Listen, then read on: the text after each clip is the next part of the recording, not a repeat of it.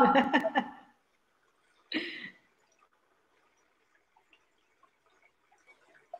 right. Good morning, everyone. Good morning! Good Okay, morning! so good morning again for our fifth natural doctor, Dr. Air. Then let's start our episode today with few minutes of a good breathing technique. So, to understand whether you're breathing using your diaphragm, um, you can lie on your back. So, pwede tayong humiga, and then you can place your one hand on your chest, and then your other hand on your stomach. So, now take a deep breath in through your nostrils to the count of four. One, two, three, four. Yeah. So, is your stomach rising on your chest, or your chest is rising? So, ideally, dapat tumataas yung stomach natin. So, it has to be and if you are taking a very deep breath, your chest should rise. If you breathe deeply in your upper chest, your shoulders will move up. Yeah. Okay? So again, let's do it again. This kind of breathing. Inhale, 1, 2, 3, 4. And then exhale through your mouth. 1, 2, 3, 4. So what we want to focus on is that the stomach pushes out first. When you exhale, you should be pushing the breath out and visualize sucking the tummy button into your backbone. And then again, let's do this again. Take a nice deep breath in through your nose. 4, 3, 2, 1. And then exhale through your mouth. 1, 2, 3, 4. So the exhale is just as important as the inhale. So only when you exhale properly and fully, you can breathe out the toxins like carbon dioxide, and then this allows fresh oxygen to flood back into your body. And then just because of this, you are using the lower lobes of your lungs. Yeah, and then through this kind of of this breathing, you are also emptying them fully, and then refilling them makes for optimum oxygenation. So if you think you're doing it right, just comment below. So kailangan pag nag-inhale, lalaki yung tiyan natin, and then pag nag-exhale tayo, masasak in yung tiyan natin, liliit yung tiyan natin. Yun ang tamang pag-inhale at exhale. Alright? So, dapat pag nag-inhale tayo, through our nostrils. Yan. Inhale through your nostrils, and then exhale through your mouth. Yan. Alright. So, let's just do this for 10 cycles, this technique. Okay? So, after 10 cycles, go back to your normal breathing.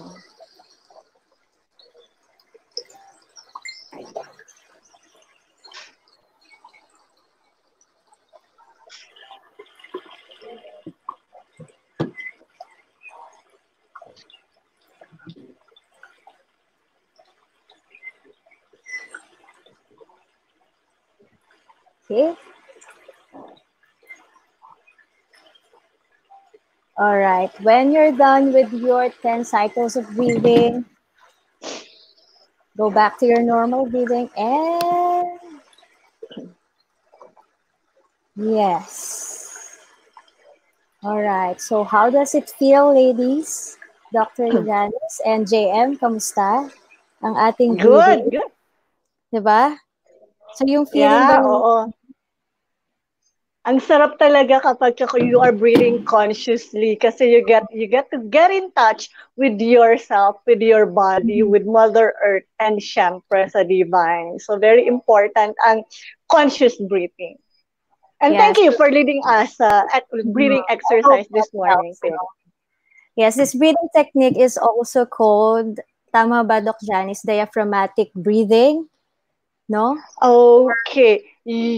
Well, yeah, Horizontal hindi ako breathing. masyadong familiar kasi masyadong madaming mga different kinds ng breathing technique, no? And they serve different purpose as well. Depende sa needs ng bawat individual. Pero yeah, let's just call the breathing technique na you taught us yung yogic breathing or yung Yeah. diaphragmatic breathing.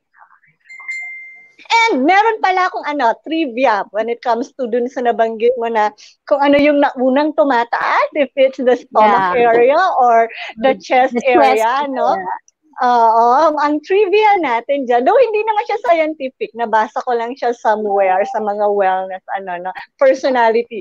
Pag ang una daw na tumataas is yung chest natin, ibig sabihin, yung personality mo is like more on in control, yung mga Ooh. organized, yung mga or kapag ang nauna naman daw Yes. tumataas, ay yung stomach natin or abdomen natin, yung core. O, napacheck kayo, di ba?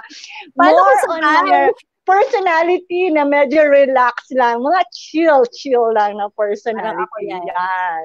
Okay? Hindi ko siya maano with Okay. research, pero may nabasa akong ganyan. Okay? All right. So before we go really further in our explanation thing, so let's first introduce ourselves. But by the way, viewers, thank you very much again. We're on live, so if you really see, we're very spontaneous here as we do Oo. our Yes. live discussion. But first, I agree to Dr. Janice and Pink. Actually, there's a lot of called yung practice na ginawa natin kanina. It could be merong bellow breathing, merong way of doing that also. Meron diaphragmatic breathing, meron din tayong tinatawag na horizontal breathing. So, Yes. marami siyang Yeah. pangalan, maraming ways to do that. But tama yung sinabi din ni Pink na you just do it bellow breathing, yung inhale, belly Very rise, or basic. yun yung tumataas. And then when you exhale, your belly falls down. So, yun yung talagang proper breathing na very basic. But anyway, so let's introduce ourselves first. So, welcome to our viewers. I am JM Acosta. I'm a certified natural health coach, certified aromatherapist specialist, and I'm a yoga teacher, pranic healer, and also a naturopathy practitioner, and I'm an entrepreneur. So welcome and good morning to all our viewers. And I hope you will have a great time with us. And thank you for continuously tuning in every Tuesday at 10 a.m. Now let's go back to Pink. So Yes. Again, I'm Pink, a certified natural health coach, a pranic healer also, an energetic yoga practitioner, a medical yoga therapist, yes, a Pink. group I fitness think we are having some instructor. technical difficulties Oo right nga, now. no. Can you guys hear me? I can hear you, yes. Okay And naman si Pink sa akin. siguro, and this is normal to have some technical difficulties now because we're online. So lastly, I'm single and so ready to mingle. All right, Doc Chan, it's your turn. Hello, good morning, viewers. Thank you again for coming to our weekly show. I'm so happy nandito kayo and sumusubaybay sa amin weekly. I'm Dr. Janice. I'm a physician. My specialization is dermatology. I'm a naturopathic practitioner and also I'm practicing energy medicine. So, welcome. All right, before anything else, ladies, no, happy Father's Day to everyone, sa lahat ng tatay, including yung mga parents or guardians na tumatayong mga ama, mga nagpapakatatay or provider. Happy Father's Day. Happy Father's Day, belated to all the fathers out there. Thank you for doing your best to love your kids and your Uh-huh. children. So, ayan, how's your weekend naman, no? Sa mga viewers natin dyan, meron tayong live chat below. Share us naman, kamusta ang weekend ninyo? And also, kamusta naman ang breathing or paghinga ninyo kanina?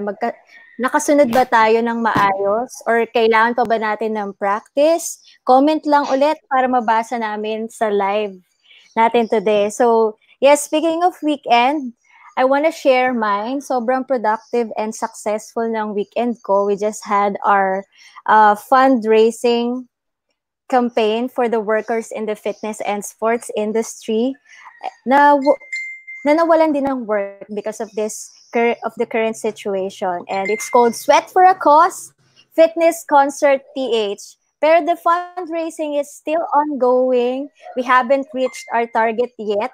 Kaya I'm also inviting you guys to donate. Whatever amount would greatly help us.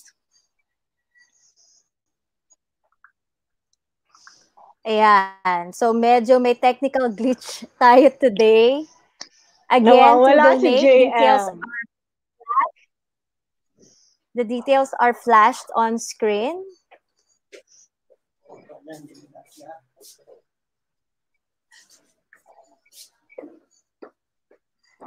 Okay na ba si JM? So the details are flashed on screen kung gusto nyo mag-donate para sa ating mga kapatid sa fitness and sports industry.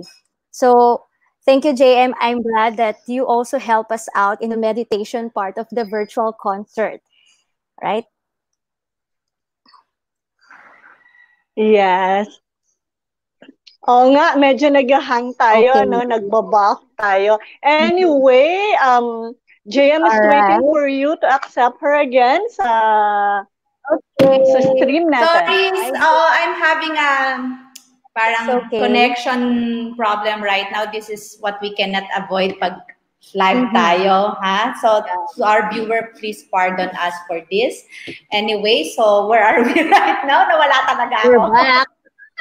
Okay, nasaan na tayo?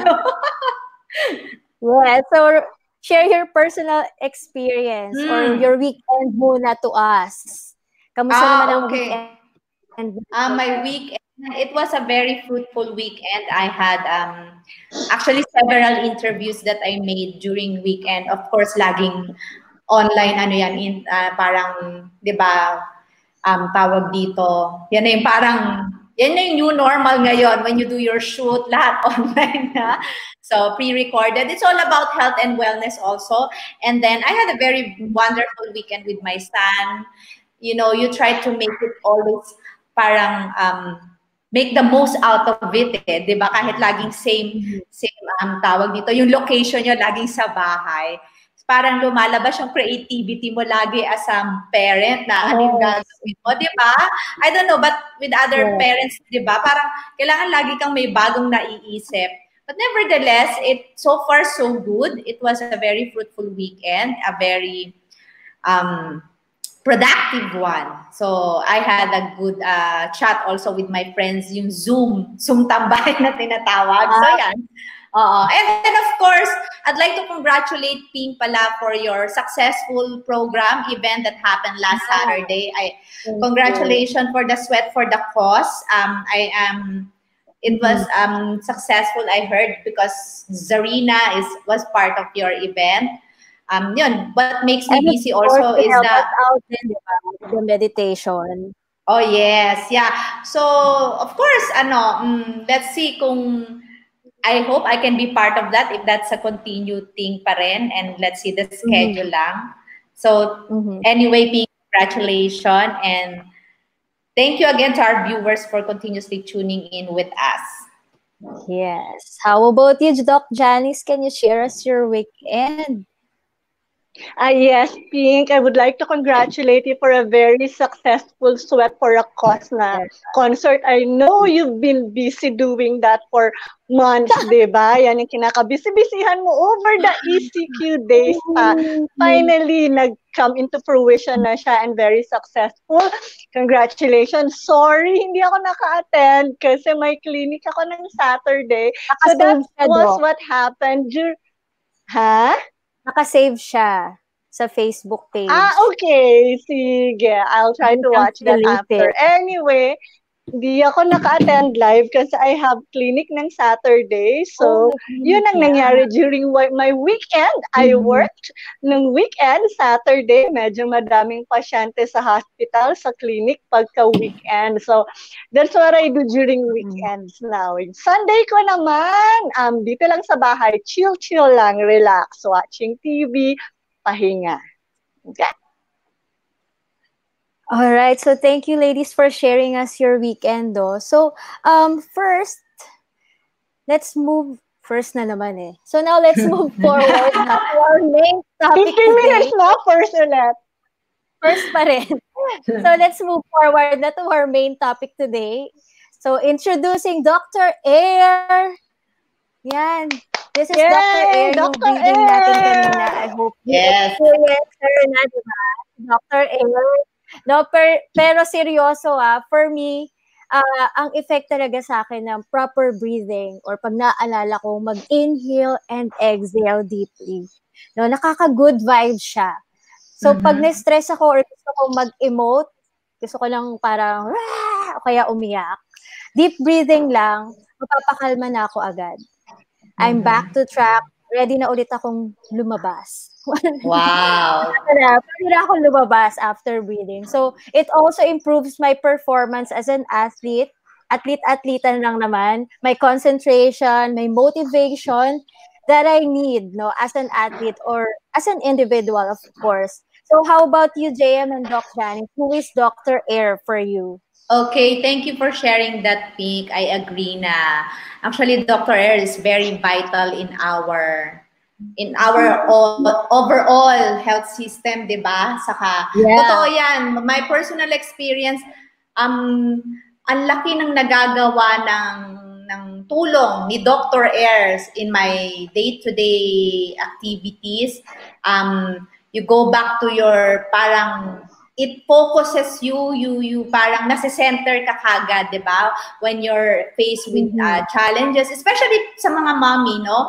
Parang dito kami kumukuha ng parang strength, di ba? Yung parang yung pause namin, that's where we gather our strength na deep breathing or maraming namang mga technique to do with deep breathing or yung parang you count 10 to 20 times before you respond to something very stressful situation or anything, di ba? Parang kasi napiprevent mo yung sarili mo. It's just a matter of practice, actually. It's just a matter of practice and a matter of, kasi if you keep doing that, parang nagkakaroon na ng memory yung habit forming na parang instead of being reactive to situation immediately, parang meron kang naho-hold back ka and focus on the breath and then nagsasattle, nagki-clear yung mind mo, nagiging parang relax and then you can think properly and then you can respond properly to the situation. So, ang laki-laki talaga ng, for me personally, ang laki ng benefit nitong si Dr. Air if we are just being mindful of how to use it and use it properly. So, how about you, Doc Janice? Ano naman ang personal experience mo kay Dr. Air? Wow, thank you, JM, for sharing your personal experience with Dr. Air. No, I agree, Dr. Air, kasi connection talaga natin yan. Ako naman, personally, ang relationship, I have a tender and affectionate relationship with Air, no? With Dr. Air in Talagang si Doc particular. Janice, oh. Minsan ba? Alam mo Boyfriend mo naman, siya. ever romantic by nature talaga. Kasi si Air actually is my connection to the outside world, no? My connection sa sarili ko and at the same time sa outside world. Prior to the pandemic, ang favorite pastime ko talaga pag wala akong ginagawa, tambay ako sa cafe. Gusto ko yung mga cafe na medyo spacious, no, and airy. Tambay lang ako doon, bili ako ng tea, hindi ako pwede mag-coffee kasi sensitive ako sa coffee, nagpapalpitate ako sa coffee. So, tambay lang ako doon and then binamasdan ko lang yung mga tao. I love watching people do their daily activities, no? And then I take in the air that is surrounding me. Seems like I cannot get enough of Mother Earth, no? Taking in si Mother Earth and the environment into me. Kasi yan yung connection natin with air. Aside sa beautiful and romantic relationship ko kay air, no? Hindi na akong not so good personal experience with air because I lost my dad, no? With a chronic obstructive pulmonary disease. So, siya naman may lack of air. Okay? So, nakakamatay talaga if we are not taking air properly. Pero yung kanya naman is nasira yung lungs due to smoking. Mamaya, we'll discuss that further. No? Pero, yes, meron akong good and not so good experience when it comes to air. Yeah. So, Doc Janice, gaano katotoo na marami ang nagkakasakit just because of insufficient supply of oxygen? Lalim okay. Sige, diretso na ba tayo dyan sa diseases or conditions caused by lack of oxygen? Discuss muna siguro natin ang air, no? Ano ba ang air? Air and oxygen, they are different things. Though commonly kasi by common knowledge, no, pag sinabing air, automatic ang nasa isip natin, oxygen. Okay? Pero para lang sa kaalaman ng lahat, air is an odorless, tasteless mixture of gas, no? Majority niya, around 78% ay nitrogen, around mga 21% lang ang oxygen. Okay? The rest, small amounts ng carbon, hydrogen, helium, and others. No? Sama pa natin yung mga particles, mga small solid particles like dust. Okay? So, yun yung mga bumubuo sa air natin. Okay? Pero kasi ang kailangan ng katawan natin, no? Pagdating sa breathing is the oxygen. So ano ba ang oxygen? Well, oxygen is a gaseous element. Part yan siya ng periodic table natin. Familiar tayong lahat dyan from high school. Tama? Hindi. Joke ginagawa ng oxygen. Diba? High school joke. So ang oxygen ay responsible sa pag-burn ng mga fuels natin sa katawan, okay, para maging energy siya. Okay? Yung mga fuel natin comes in the form ng kinakain natin na sugar or carbohydrates, no, and fats, no. So para ma-use up natin yon, yung mga kinain natin na yon, kailangan natin ng oxygen. Kasi i-burn niya yon, so it can turn into energy. Without oxygen, it cannot turn into energy, no? So wala rin tayong energy. Okay? So merong two phases ng respiration. Okay? Pag sinabi nating respiration, it's yung inhaling and exhaling na pinagawa sa atin ni Pink kanina. When we inhale, that's when we take in the air and the oxygen sa air. Okay? It comes into the lungs. Huwag na nating isa-isahin ang mga muscles. Pero kailangan healthy ang oxygen natin para magkaroon tayo ng efficient na exchange ng oxygen. Okay? When we inhale, we take in oxygen, okay? And then dinadala siya ng blood into the cells, into the tissues, no? And then when we exhale, inilalabas naman natin yung metabolic waste ng breathing or ng respiration, which is the carbon dioxide, okay? So going to Pink's question, yung mga sakit, mga ailments na pwede nating makuha dahil sa lack of oxygen. Common actually kasi yung lack of oxygen, okay? Pero meron din yung too much oxygen. No? Doon muna tayo, hindi masyado kasing alam ng mga tao yung too much oxygen. Meron tayong tinatawag na oxygen toxicity, no? So yun yung nakakaramdam tayo ng confusion, lightheadedness, no? Yun yung minsan nagko-convulse tayo, may convulsions and fainting spells, okay? Mhm. Dahil too much oxygen. Mamaya, let's discuss why we get that. It's because primarily hindi tayo nagbe-breathe ng tama. No, mamaya, di-discuss din yan ni Pink. Yeah? And then, yung kulang naman sa oxygen, okay, yan ay mga common respiratory diseases natin, such as COPD or yung mga chronic obstructive pulmonary diseases like asthma, emphysema. Emphysema, that is what my dad had, no? Yun Mhm. yung kinamatay niya. Nawala naman si Doc Jan. Yeah, sorry about that for mga technical difficulties, di ba? Let's just wait for her to come back. Anyway, so Pink and I can continue this, right? Pink, while waiting for Dr. Janice, or baka nandiyan na siya. Siya Yeah, naman. makakabalikin yun agad. Anyway, so what we have, what our current passion was, ayan na siya, nawala daw Yes. siya.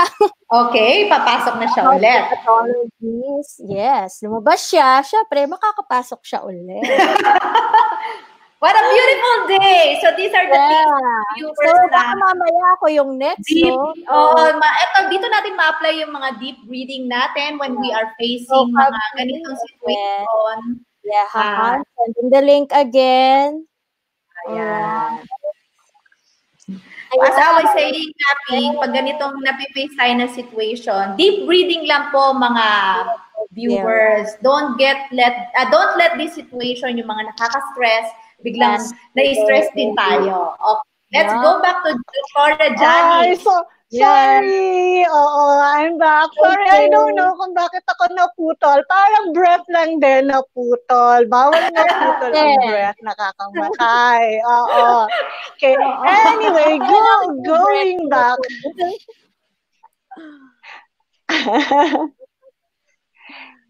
Naglalag pa rin tayo. Oo nga late reaction tuloy. Okay, are we Doc Janice? Ako ba hindi ko go? Okay, nakahang kasi kayong dalawa sa screen ko. Anyway, sige, continue natin. Tayo nakahang. Continue natin yung mga diseases, no? I think na-cut off ako dun sa obstructive pulmonary diseases such as asthma. Alam natin yan, no? Kapag may mga wheezing, ang hirap huminga. And yung mga may emphysema, okay? Also, pag lack ng oxygen, pwede tayong magkaroon ng anemia. Okay? And of course, syempre, kapag chronic ang lack ng oxygen, it may lead to multiple organ damage. So kapag may organ damage, it can lead to failure. Hence, yung death nga na sinasabi natin. And then I remember si Pink, she was asking, how long does it take na mayroon tayong lack of oxygen before tayo makaramdam, no? Before mag-start ang disease process. Well, it depends, no, sa chronicity.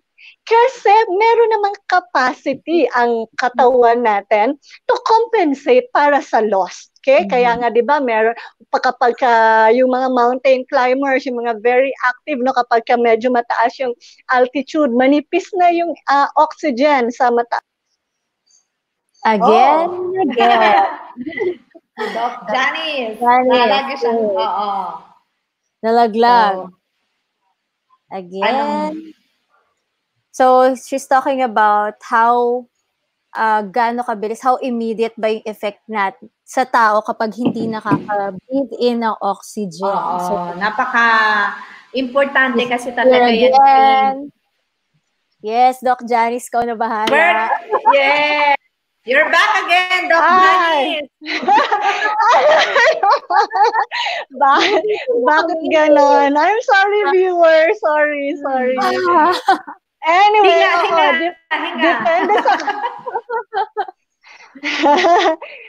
depende sa chronicity kasi nagko-compensate naman tayo. Very matalino ang katawan. Okay? Pero kapag ka lagi ng may chronic na lack of oxygen or hypoxia na tinatawag, okay?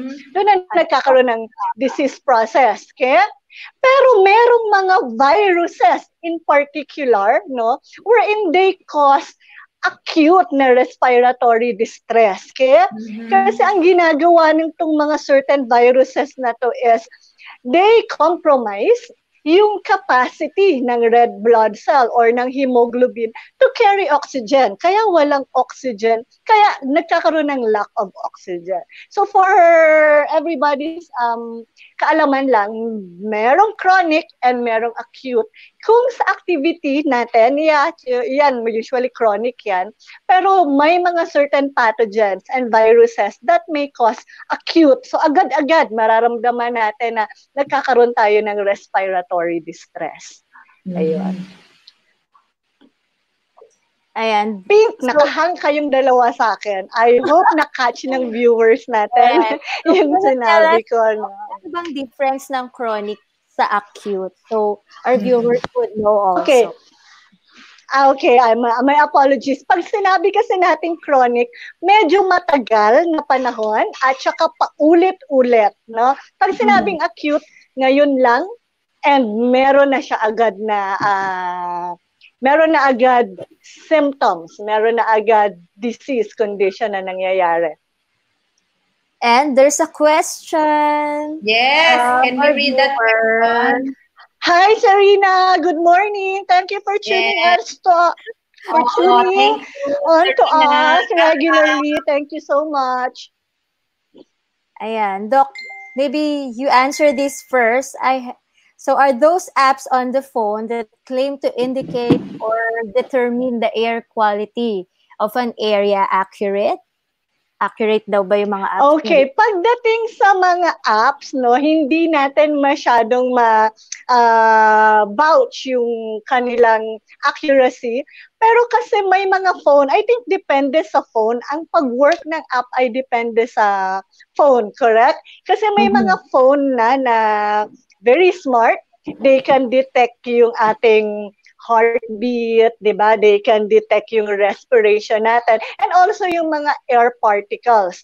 I think depende sa Rina, depende sa phone, kung maganda siya, depende sa specs, mag-work yung app natin. Pero pag sinabi naman natin kasing accuracy, meron lagi bigyan natin at least mga 5% na possible ilan? Around 5%. 90 to 95% accuracy, dapat mga 5 to 10 lang yung error, yung margin of error niya. Okay? Maybe Pink and JM, you have also anong tawag dito? You have an opinion regarding this. So for me, go ahead, Pink. Sige. Parang sa akin, yung tawag dito? Paano ma-detect ng phone yung mga yung quality ng air, yung accuracy, paano yun? Yun yung question ko. Okay, may mga sensor kasi, di ba? Sensor ba? Paano nangyari yun? Kasi nowadays our mga phones natin, they're very smart na, no? Maraming they put a lot of parang technology na to sensor na how clear or what kind of air or quality of air do you have, diba? But I always go to the basic. Yun yung parang ko. I haven't tried that app actually, Zarina. I haven't tried that app na yung parang to determine the quality of air you have at home. It's a very basic thing naman na mapipil mo yan.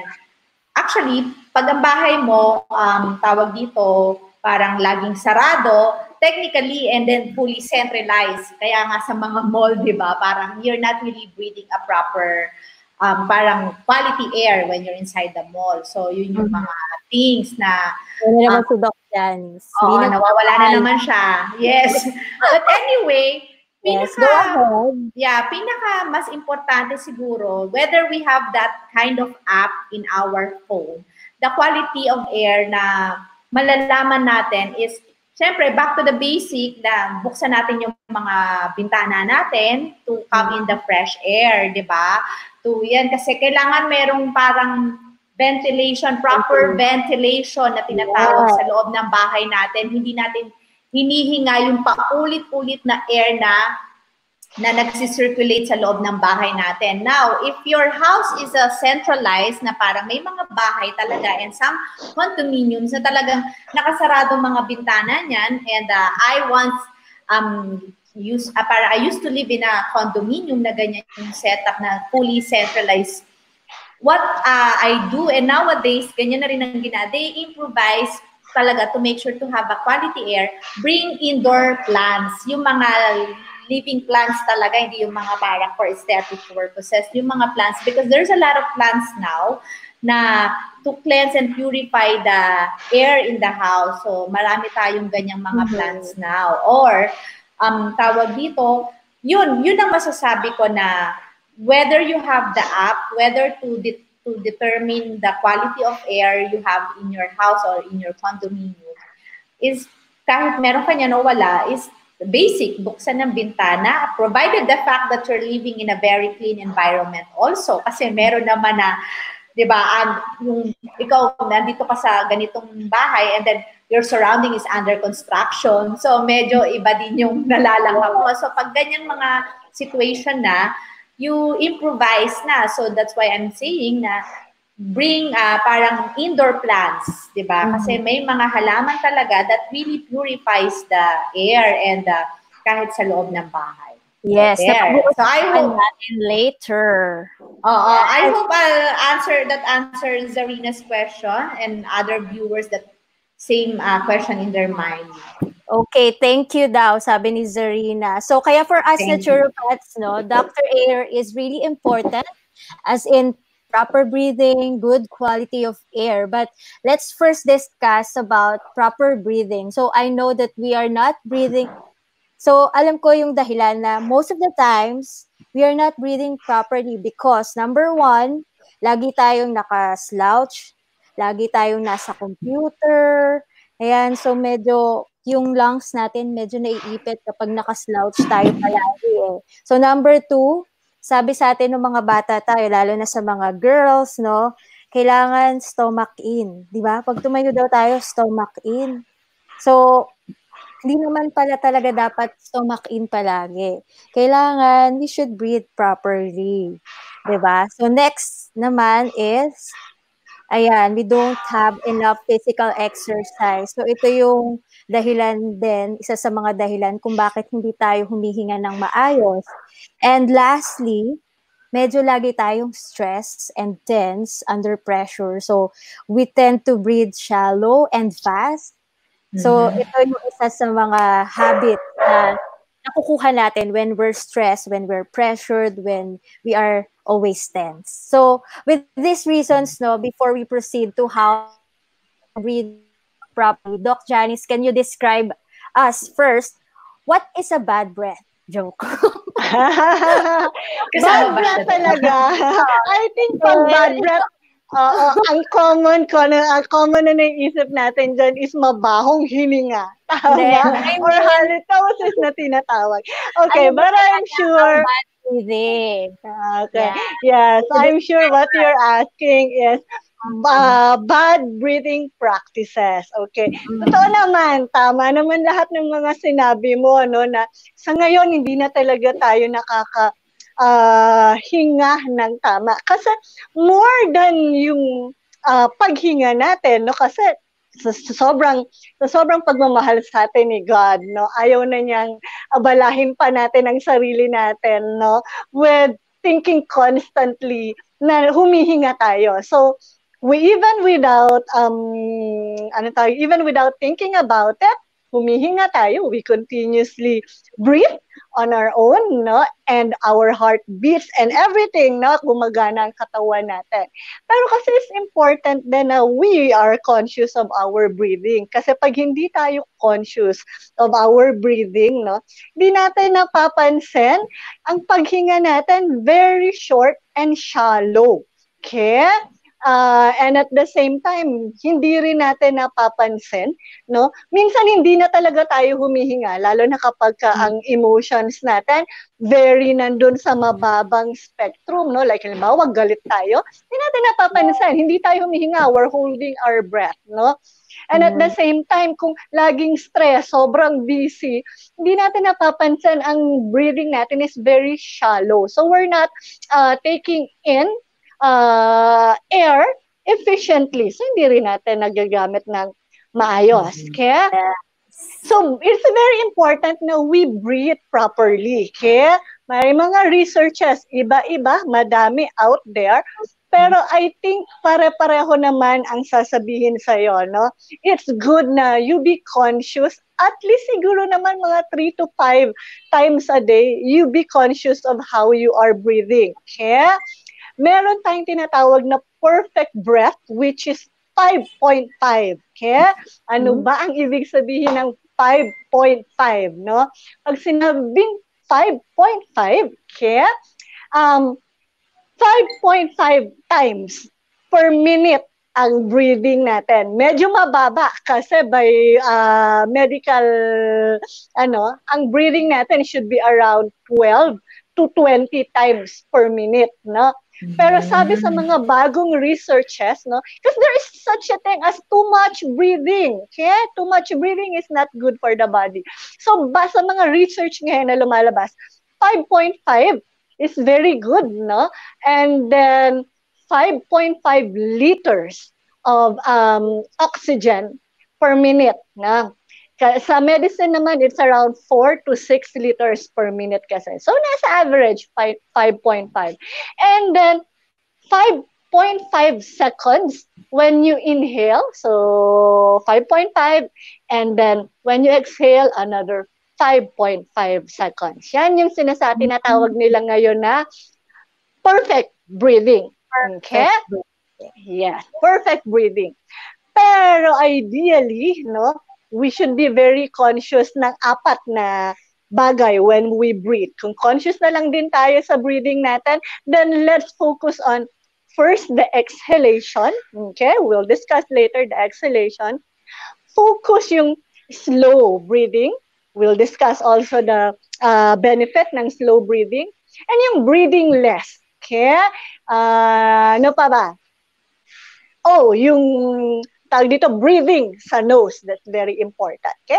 So, unahin natin na when we breathe, sa nose tayo dapat nag-breathe. No? I think nabanggit ni Pink kanina why we need to breathe through our nose.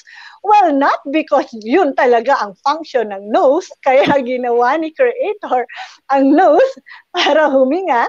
It's because ang nose acts as a filter system, no? So kung may mga solid, large particles na nasa air and we inhale it, we breathe in the air, no? Na-filter niya, hindi pumapasok sa lungs natin. Okay? Anyway, pumasok man sa lungs natin, meron naman tayong mga macrophages or immune cells na kumakain nun para ma-release natin yung mga particles na hindi sinasadyang pumasok sa lungs natin. Okay? Tapos, also, pagka nag-breathe tayo sa nose, madami kasi, very rich kasi in blood vessels. So, nawa-warm and namumoisten niya yung air. Ang kailangan ng quality na air that we take in should be warm and moist. Okay? So, that's why we breathe sa nose natin. Do not breathe too much sa mouth. Okay, hindi siya ganun ganda kasi unang-una hindi na-filter, pangalawa hindi siya mumoisten and everything else. Okay? Pangalawa, yung tinatawag natin na exhalation. Ideally, kung gaano tayo katagal na nag-inhale, ganon din ang exhalation, pero mas better kung doble. So if let's say, nag-breathe in tayo ng around 4 to 5 seconds, ang exhalation natin around mga 8 to 10 seconds, no? Kasi gusto nating ma-release lahat ng metabolic waste from respiration. Ayaw natin nang naiiwan siya sa system natin. Kasi it acidifies the body also kapag naiiwan ang carbon dioxide sa lungs natin. So, isa yan sa mga possible na pinagmumula ng sakit. Okay? And then also, bukod sa exhalation, yung slow breathing. Okay? Kumbaga, namnamin natin. Okay? Namnamin natin yung air na binibreathe natin. Gift yan sa atin ni God and it's so beautiful. Okay? Kasi when we breathe slowly, okay, nai-stimulate naman niya or na-activate niya yung tinatawag natin na vagus nerve. Okay? Vagus nerve sa katawan, yan yung tinatawag natin na wellness nerve. Okay? Kasi it helps us na it helps us na ma-distress, ma-relax, and mag-digest. Okay?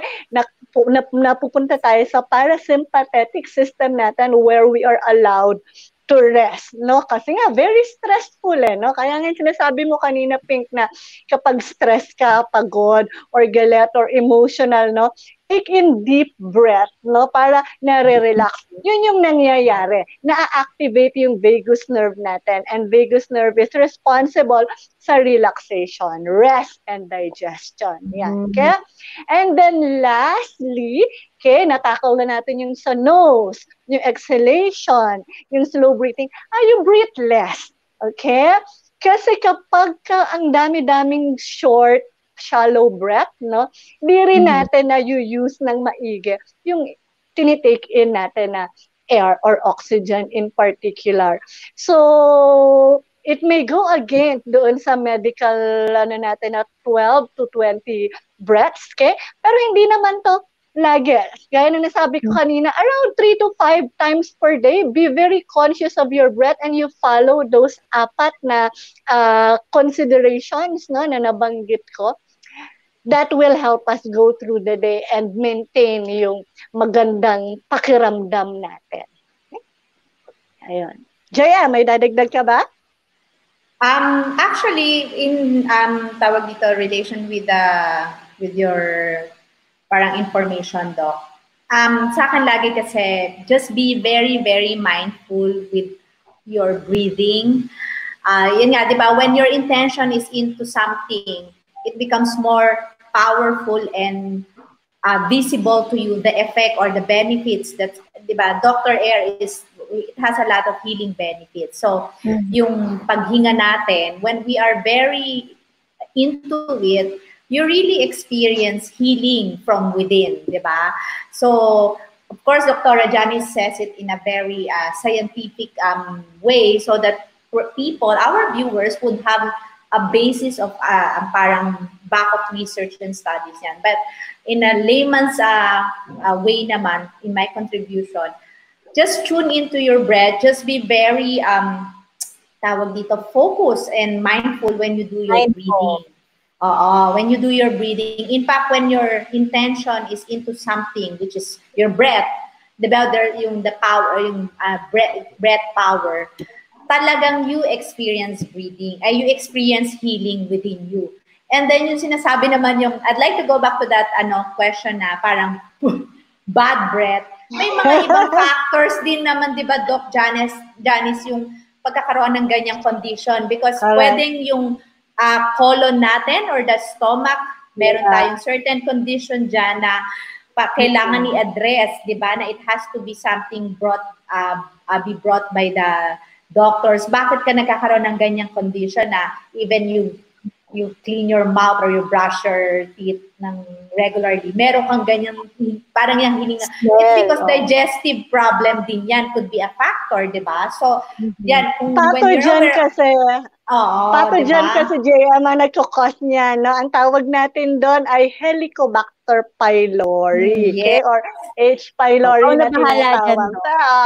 Pero hindi naman natin pinag-usapan ng bad breath ngayon. I think ang bad breath ay magandang pag-usapan under kasama sa diet, no?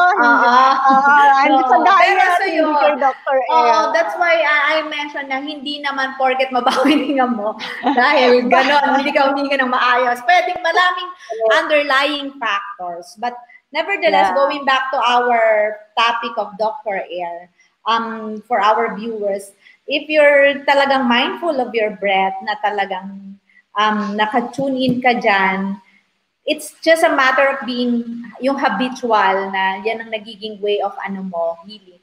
you really experience yung mga subtle healing na nangyayari pag you're focused on your breath. Mhm. So that's, I think, I can share for now to our viewers.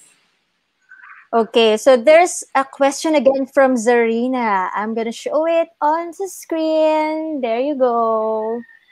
Doc, So, para ikaw, Janice, pakisagot daw. yeah, Sorry. funny question. Ay, Sarina, thank you for the question. Actually, funny, pero meron ng mga researches actually na lumalabas, no, when it comes to flatulence, yung benefit ng flatulence, though hindi ko siya masyadong inaral, pero I read about it, no? Meron kasing sinasabi na when we pass out gas, okay? Sulfur in particular kasama doon.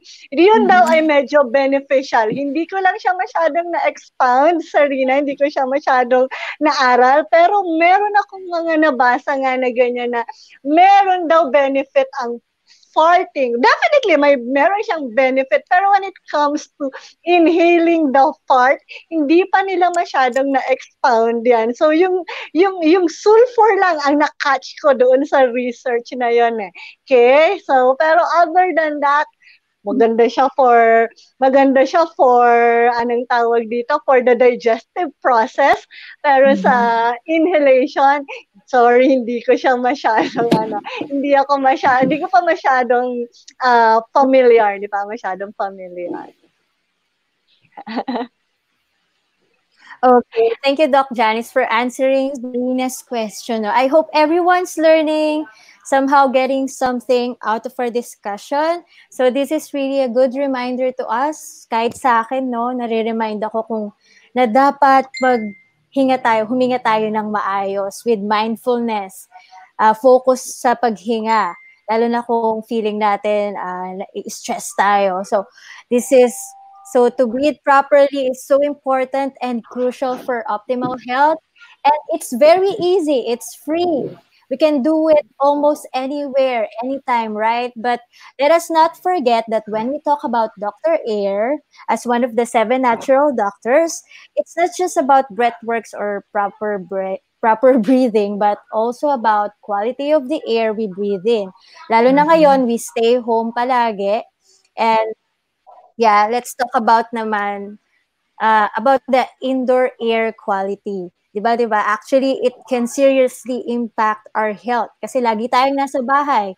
So, like, we're so scared lumabas, bawal lumabas. Kamusta naman ba ang loob ng bahay mo? Ano ba yung klase ng air na naaamoy or nasisinghot na hihinga natin sa loob ng bahay natin? Kasi marami ding indoor pollutants. So, that can cause a wide range of health problems, including eye, nose, throat irritation, or as serious as respiratory diseases then. And also heart disease and even cancer. Tama ba, Doc Janice? So, can you react or agree with me, Dr. Janice, JM? Okay, JM, I think. Okay, all right. Yeah, I agree. As I mentioned a while ago, as I gave you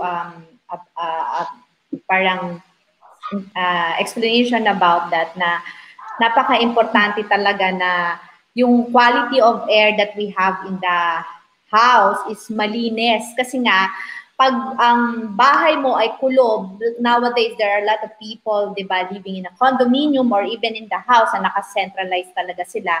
Walang proper ventilation na nangyayari. Therefore, yung hinihinga ninyo yung mga tao sa bahay, recirculated lang yung mga hangin. Yun yung tawag na parang nagkakaroon ng recirculated yung air.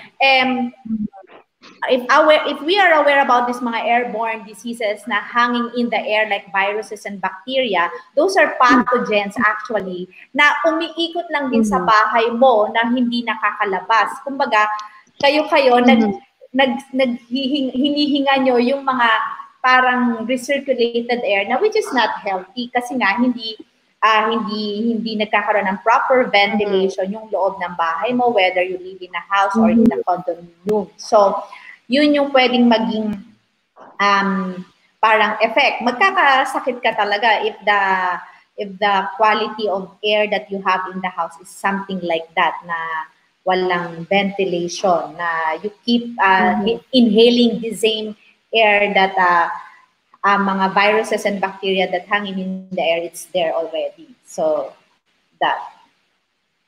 So before we continue, in relation to that, Doc Janice, what's your opinion about this? That when we are wearing our face mask, we're inhaling also our own carbon monoxide and our own virus, something like that. Yes, oo.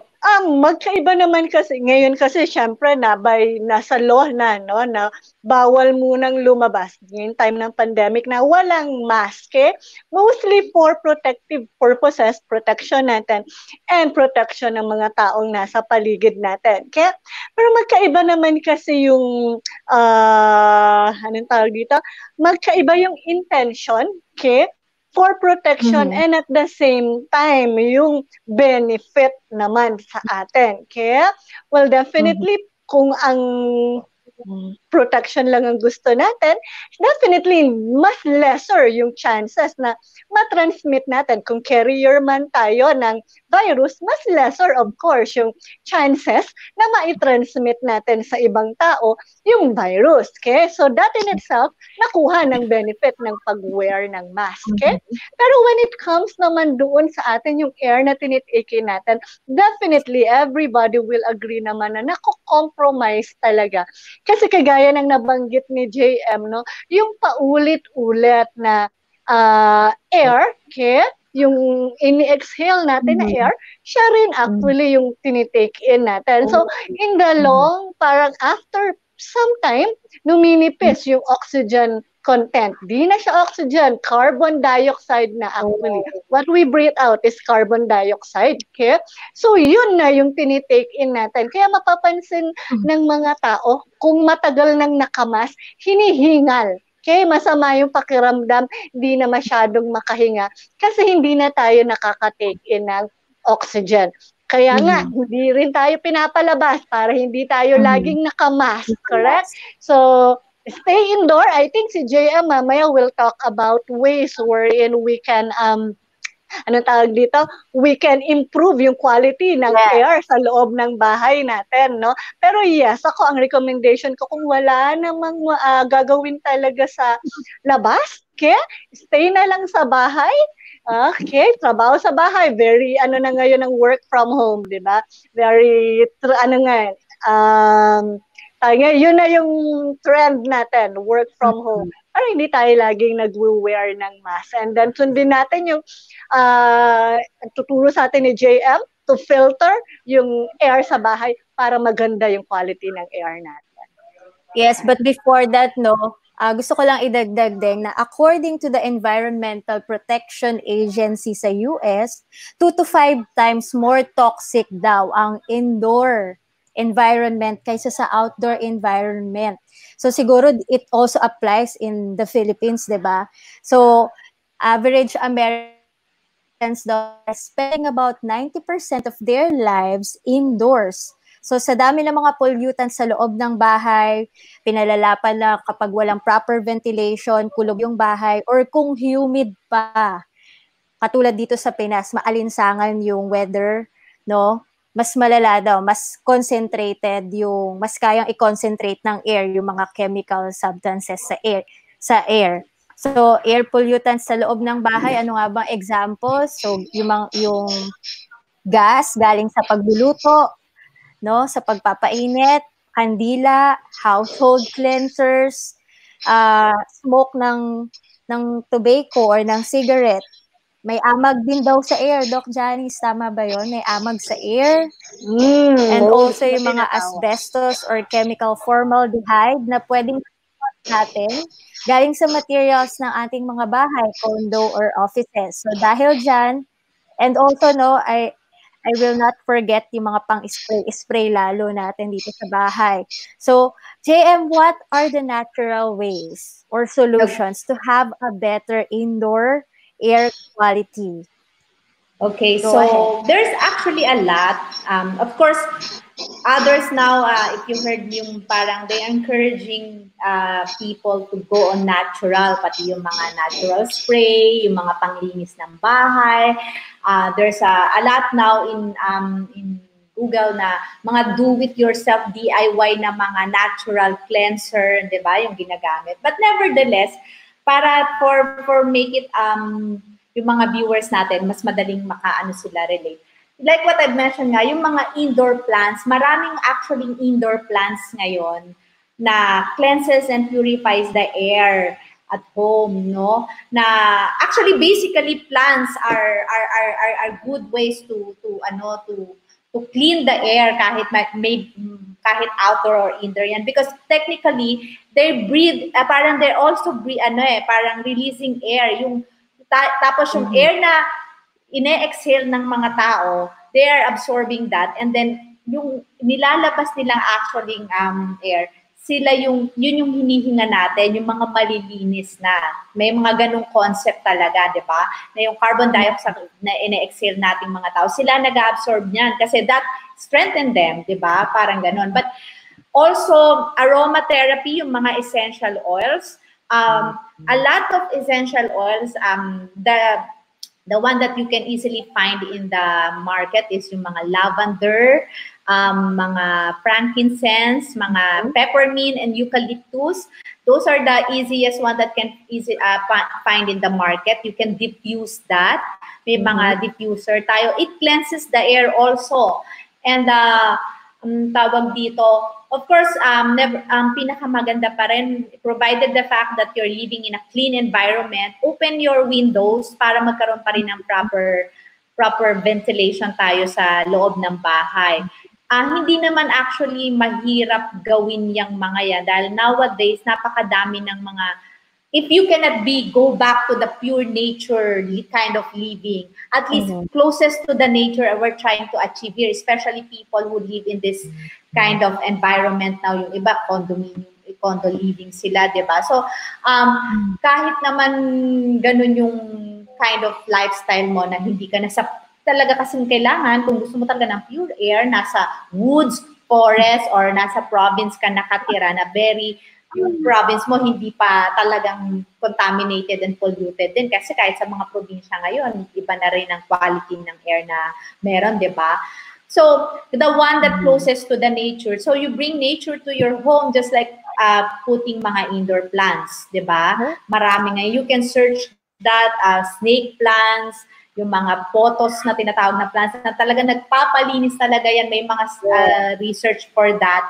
And then some essential oils na, ayun, those are the things that you can do na hindi naman siya mahirap, hindi din naman siya ganun mga plants, maraming plants na hindi rin naman ganun ka-pricey, that you can just put in the corner of your home, in your house, na talagang, not only that it cleanses the air, ang lakas din ng ini-emit nilang vibes, na positive vibes pag meron kang mga living plants talaga, yung mga, kasi may mga aesthetic plants, mga plastic, dapat yung mga living plants. So, those are the things that you can do to your house to come up with quality air.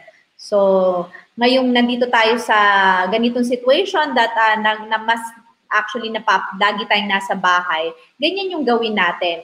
Either we diffuse mga essential oils and or put indoor plants in our home or in the condominium, that if we live in the condominium. So, yun. So I super agree with you, JM. No, in fact, there are studies already and experiments done which proves that plants can remove 80% and above of the chemicals present in the air within 12 hours time frame. So in 12 hours, pwede niyang ma-absorb lahat, or like 80% and above. Mataas na percentage yun, no? Yes. And so next, moving forward, when we say Dr. Air, last but not the least, is about our respiratory system or our lungs. JM, can you give us tips on how we can strengthen or enhance our lungs health? Are there best practices or best food for the lungs? Okay.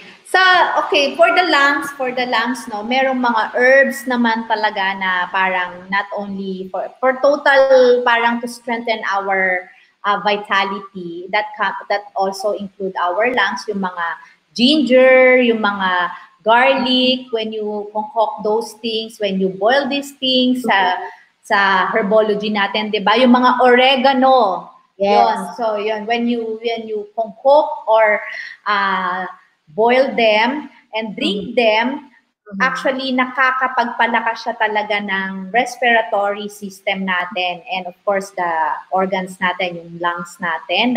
Nowadays it's very very important. O kaya naman essential oils also. There you can either you diffuse these oils, yung mga therapeutic grade essential oils, o yung massage, you dilute them to carrier oil like yung mga coconut oil natin, and then you massage that at the back of your back. So actually, if you really get the therapeutic grade essential oil, it has a power to penetrate not only kahit gawin mo siyang that's what you call the transdermal way, yung parang yung benefit nitong pinapahid mo sa katawan mo, it penetrates your blood vessels, which is very, agad-agad na-absorb. So basta therapeutic grade essential oil, quality oil, yung mga carrier oil mo. So those are the things na very easy to do. And then kung gusto mo rin naman steam inhalation, yung steam inhalation, put essential oil also there to parang cleanses the lungs. So those are the easiest, mga madadaling bagay na pwede nating gawin sa bahay natin na not only cleanses the air, but when we breathe that, like yung essential oil nga, when we diffuse, it also strengthens our respiratory system. Yes, so prevention is better than cure. Yes. So that is true. Diet also plays a key role in our respiratory health, and incorporating these few foods na nabanggit ni JM, ginger, garlic, oregano, these are good for your lungs, and also this food can help decrease inflammation, or it can help the risk of inflammation in our respiratory system. So it will improve pulmonary function and help heal our respiratory tract. So kasama ng vitamins, minerals, and active antioxidants sa mga pagkain na kinakain natin. So ito yung mga food na na-research talaga na they have the ability to enhance lung health and protect against a number of respiratory conditions. So finally, kung gusto natin lumabas at kung pwede na bang lumabas talaga, meron bang mga place dito sa Metro Manila na okay ang quality ng air na you could recommend? Doc Janice and JM. Maybe Doc Janice can do first. Okay. Yan. Pwede ka na magsalita, Doc Janice. Ayan. Naka-unmute daw yata siya. Okay. Apologies, maingay kasi may kapitbahay ako na merong nagko-construct. Okay? Ako kasi taga-QC, no? So, ang alam ko, though hindi ko siya masyadong pinifrequent kasi ako dati, cafe lang, upo lang ako sa cafe, okay na ako. Pero syempre, I would recommend yung park, no? Hindi lagi kong naririnig the Quezon City Circle, madaming pumupunta doon for biking. Hindi ako masyado pang nakapunta doon, pero meron akong napuntahan. Actually, hindi. No? Naririnig ko lang na yun yung mga taga-QC doon nila gustong pumasyal. Pero meron akong napuntahan na yes, I would recommend na dati. Nakipag-date na ako doon, embarrassingly, no? Sa Lamesa. May ganun talaga. Kasama ko yung boyfriend ko dati, no? Nag-date kami dun sa Lamesa Eco Park. Yun. So, isama nyo yung mga loved ones nyo kapag ka namasyal kayo, no? Habang ini-enjoy si Dr. Air, Lamesa Eco Park. Yun, napuntahan ko yun. It's really good. Yeah? Okay. JM. So, okay. Yes, in Makati. Membership. In Makati.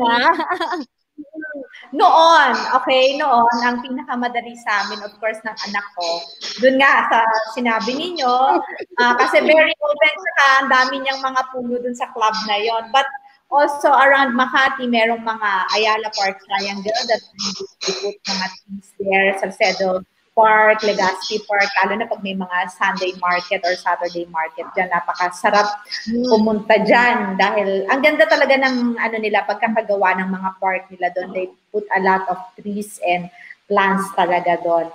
But of course now, dahil I myself, and I don't go there right now, hindi ko rin siya mare-recommend now that I'm living in Makati.